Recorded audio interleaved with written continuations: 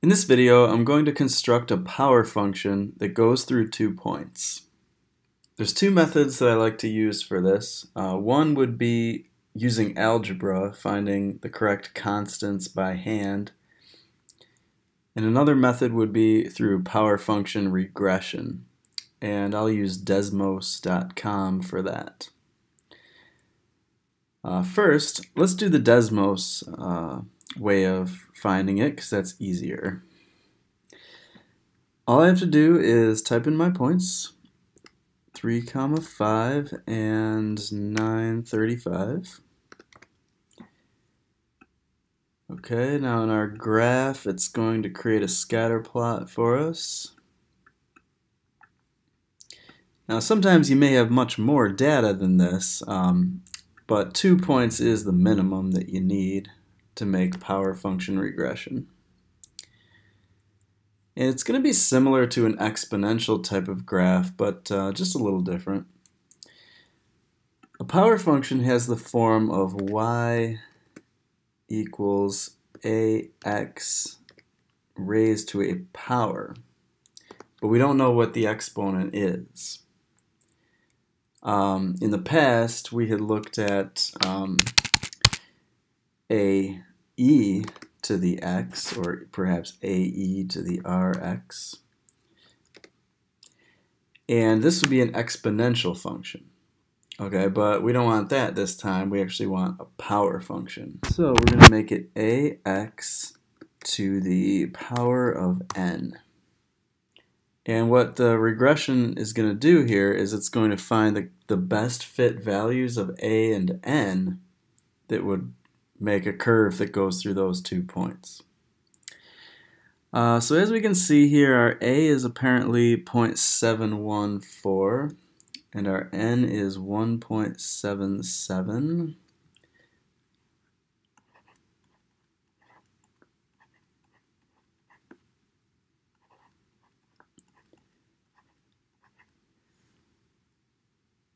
Alright, now we can construct the power function. It'll be y equals 0.714 times x to the power of 1.77. And it's worth noting this is an approximation, so I'll use a squiggle here just to indicate that. Alright, that's doing it through regression. Now I'll try to find those same values by hand using algebra. So just like in other cases where we found functions that go through 2 points, we're going to want to separate our function into one case where we do point 1 and then another case where we do point 2, and then we'll combine the 2 equations into one and solve for the unknowns. We'll start off with y equals ax to the n in both cases. So this is going to be y1, x1. This can be y2, x2. I'm going to let my x1 be 3, and my y1 can be 5.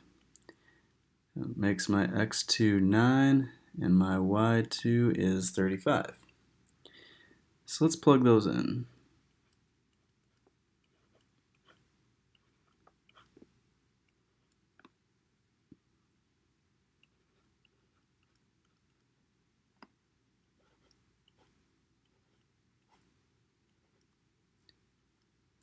Alright, we've got 2 equations and 2 unknowns, and we should now be able to combine the equations and solve the system.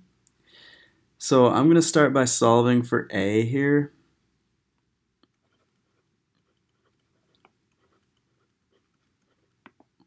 I'll solve both for a. That'll give me a equals 5 over 3 to the n if I divide. Over here we'll get a equals 35 over 9 to the n. As I've done in the past, whenever I solve an equation for a variable and then solve the other equation for that same variable, we can now set the results equal to each other. It's a really useful algebraic technique. I'm going to set these two things equal to each other.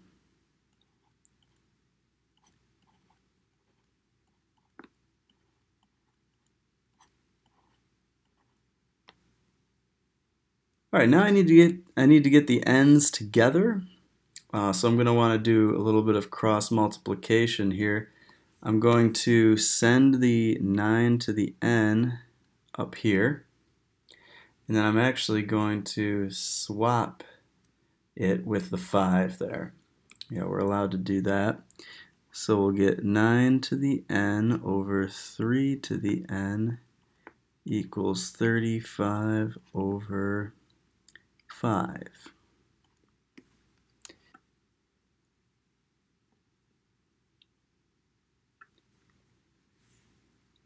All right, I'm going to use this property of exponents that 9 to the n over 3 to the n is the same as 9 over 3 being all raised to the n. And we can do this division and get 7 there. Now we'd like to solve for n. And we're going to want to use a log, or a natural log, or a log of some other base to bring that n down. I'll just use natural log on both sides. Notice that 9 over 3 is 3, so that simplifies that a little. Now, by properties of logs, we're allowed to bring the n down in front.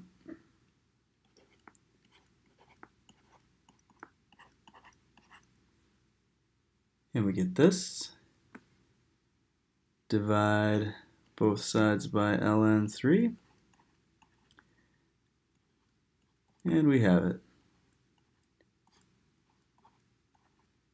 N equals ln 7 over ln 3. It's approximately 1.77, just as we had found through Desmos regression. All right, we can't stop there, though, because we want to go back now and find a value for a. So since a here is equal to 5 over 3 to the n, we can plug that in now that we know what n is.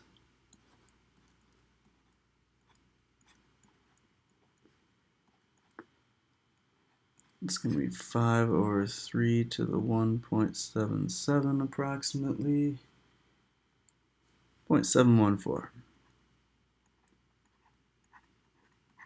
Okay, there's our constants. Obviously that technique is just a little bit more tedious and algebra intensive than it would be if we just plugged it into a calculator and did the regression.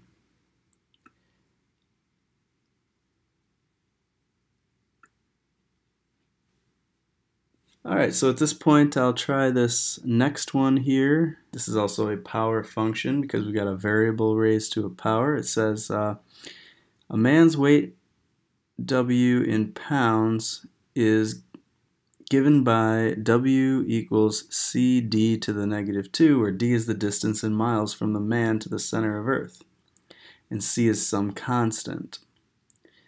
Let's let R represent the radius of the Earth, and suppose the man's weight at the surface of Earth is 212 pounds. Can you find the constant in terms of R? Okay, so our original formula says weight equals C D to the -2.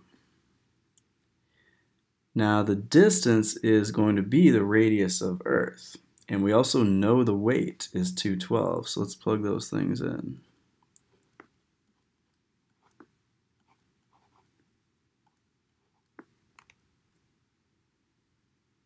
All right, now if we just simply solve for C, we'll have the answer to A.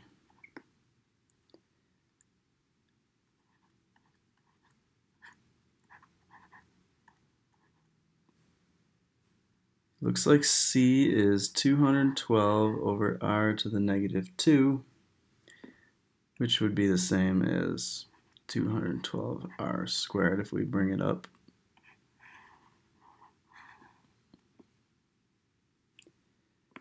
Now it says, what is the man's weight 1/4 of r above the Earth's surface? All right, so if you're standing on Earth's surface, then you're a distance r from the center. And that's actually the distance that matters when it comes to calculating the weight.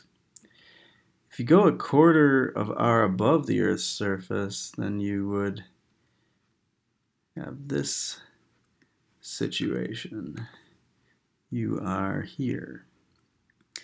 But that would be a total distance then of the sum of those two, which would be 5/4 r. That would be by adding 1/4 plus 4/4, get 5/4. Alright, so what I'm going to do is I'm going to plug into the formula everything that I have so far. We don't know what the weight will be, but we do have an expression that we can substitute in here for C.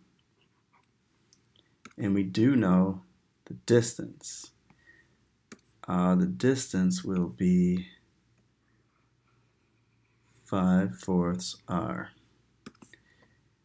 Alright, so let's plug in. We'll get 212r squared for C. And then for D, we'll get 5/4 r. Raise that to a negative 2 power. And now we can apply our rules of exponents. Send that negative 2 to everybody, even the denominator there. So we'll get 212r squared times 5 to the negative 2 over 4 to the negative 2 times r to the negative 2.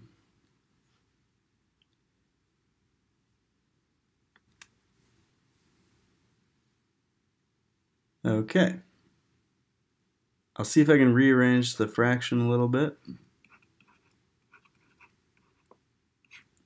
Let's move the 5 down below, make its power positive. I'll bring the 4 up and make that exponent positive. The r to the negative 2 by rules of exponents can go down below and switch the sign of its power from negative to positive. And that's nice because it looks like these are going to cancel. And we'll get 212 times 16 over 25.